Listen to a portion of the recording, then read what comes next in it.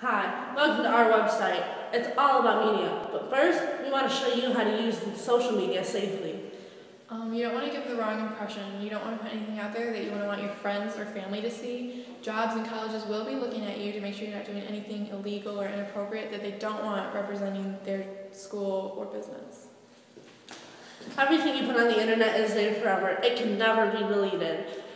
You also have to remember that people that you don't know, when you talk to them, they may not always be who they say they are. It's so easy to make a fake account and talk to a whole bunch of random people, and when you go and meet up with them, they're someone completely different.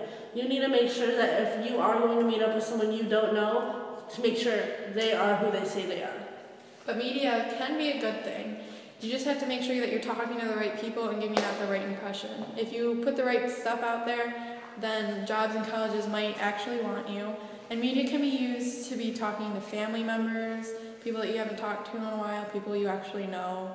And you can get your news from media and different resources for information. Media can be a good thing, we promise. Don't want it to scare you, but you just have to use it safely. Make sure you're safe. Bye.